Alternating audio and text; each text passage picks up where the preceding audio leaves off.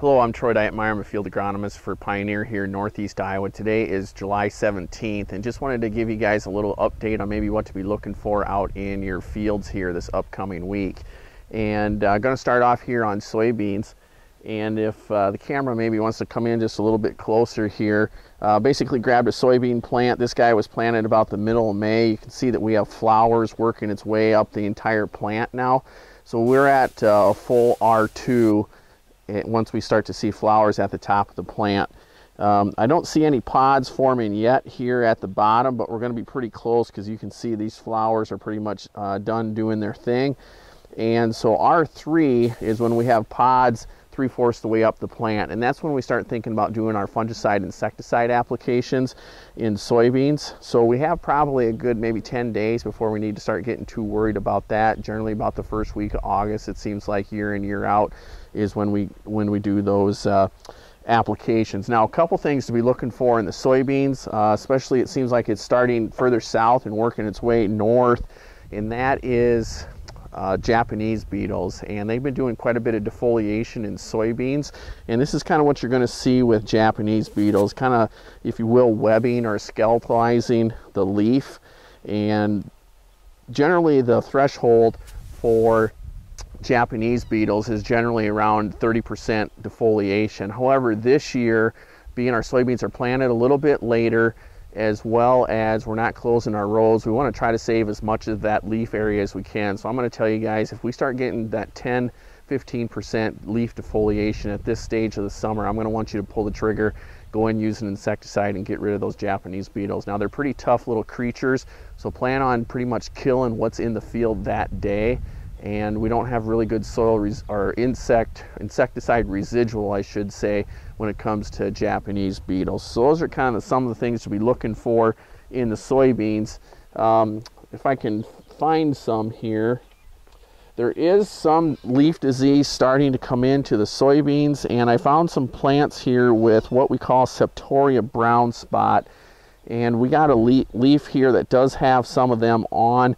You can see right here at the bottom, you can see some of these brown spots right here, and that to me is looking like Septoria brown spot. Now sometimes it can be confused for you guys out there as frog eye leaf spot. The frog eye leaf spot will get quite a bit bigger and will also have a light tannish interior. So Septoria brown spot, generally smaller, brown all the way through the lesion, whereas the frog eye leaf spot is going to have some light tan in the center of it. So just starting to see those soybean diseases show up.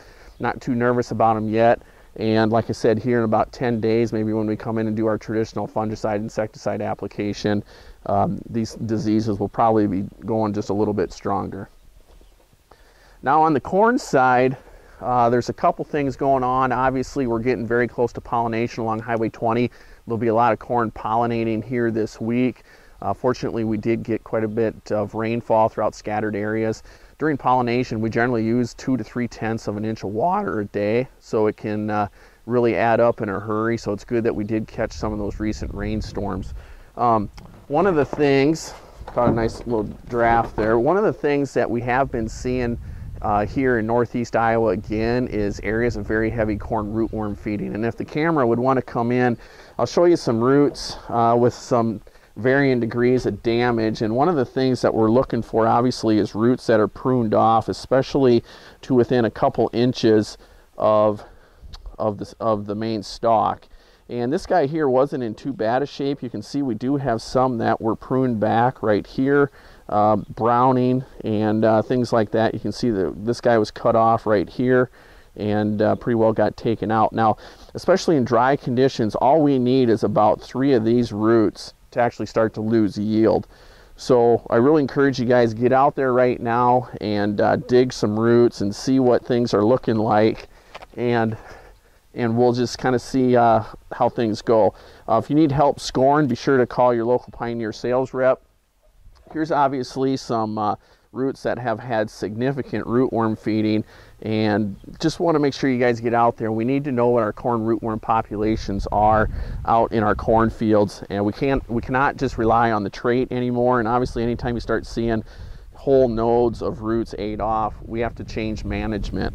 And one of the things that we can start to do when you look at managing corn rootworms, and that is sticky traps. We're going to start putting sticky traps out here this Wednesday, and really encourage you guys to talk to your Pioneer sales rep. What sticky traps will do is allow us to see how many beetles are flying around in our field, and therefore assess the risks for the next coming year.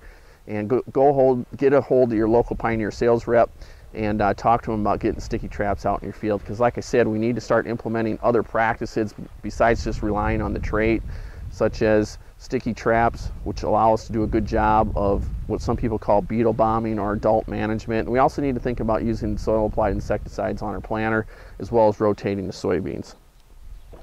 One final thing, just kind of as a food for thought, we have had some storms here recently in northeast Iowa, some gooseneck corn, and a lot of times what that'll do is that'll trick the corn plant into not setting out the primary ear and maybe using a secondary ear further down the line. So I just recently took this plant off. It did break on me, but right there was the soil layer or soil surface, and then this was the plant.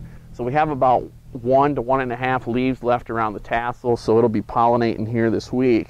But what's interesting is, and sometimes what will happen is every time we stress the plant significantly, it'll actually lower what node it's going to put a leaf out on. And a lot of times we can get 6, 7 different nodes that'll have ears on it. I'm sorry, I think I said leaves, but every time we stress the plant, it'll lower a node on which ear it's going to actually develop and put to grain. So as you can see, this plant right here, this is the guy that's going to be coming out. But if we would have been stressed, you know, here's the ear, here's a potential ear, here's a potential ear, there's a potential ear, there's another one, there's another one, there's a little guy right there, and finally that little guy right there, just barely above the soil surface. So corn plants are really resilient. So I guess my point is, to those of you that may have had some lodging here over the past week or two, the corn plant generally, if you can give it a week, 10 days before it pollinates to kind of upright itself